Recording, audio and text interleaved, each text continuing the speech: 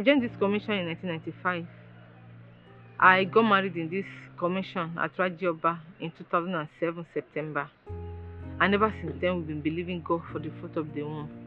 Medically, we've gone to so many hospitals, general hospital, state, teaching hospitals, several other hospitals, and we're confirmed that everything is okay.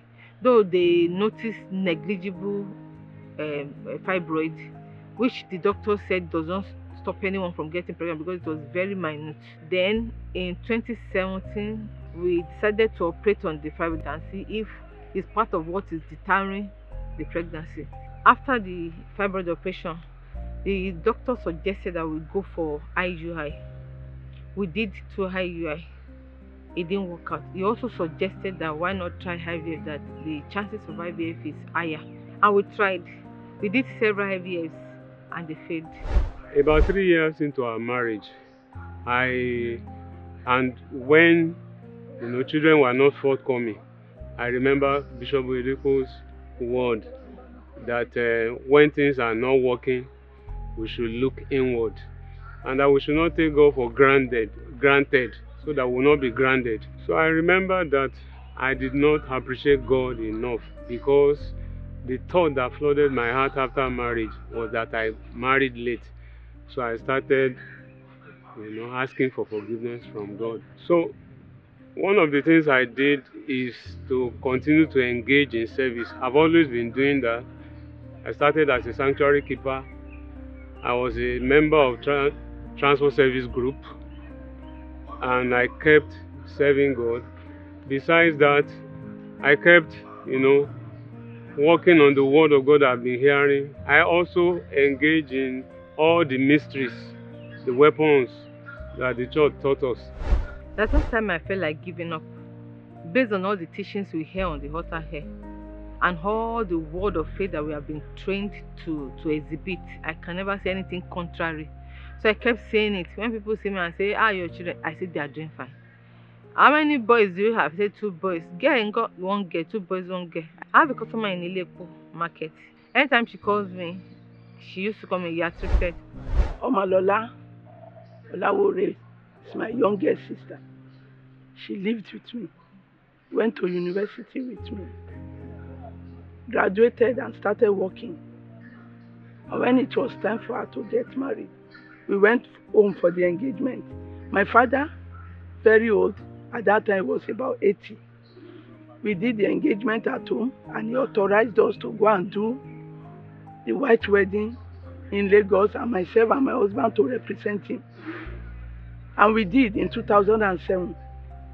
We did the wedding, and I was expecting her to get pregnant. When it was becoming 2 years, 3 years, I started praying. Every time I pray, we come to Shiloh, I will say, Lord, bless Omalola and Matthew. Give them their own children. But when it was getting, the years were getting longer, 8, 9, I started requesting for triplets from God. I started saying, God, the years, the cankerworm and the power man, you have to restore it. Give them triplets. So after I prayed, all you will now see after that time, my Shiloh request is, Father, thank you for Matthew and Mrs Olawore's triplets. That's my own personal between me and God. So each time I see them, I used to encourage them to keep on trusting in the Lord. They didn't know what my own prayer request. They didn't know what I was requesting from God. I've been coming to Shiloh since 2007 and attending Fathers and Mothers of Nations class.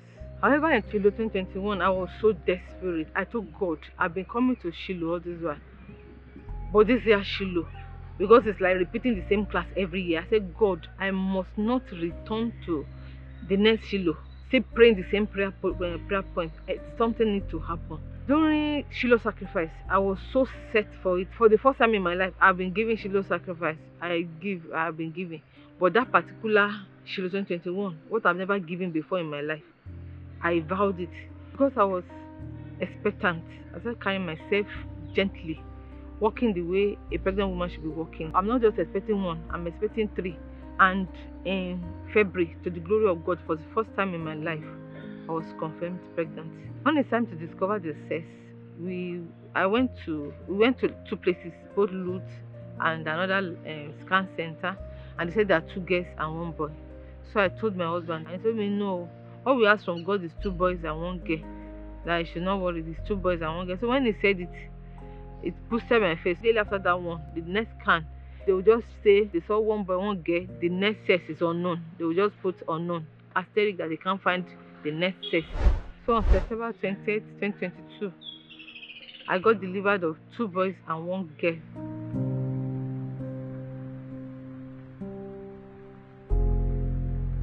I want to thank God of this commission for being faithful to His word.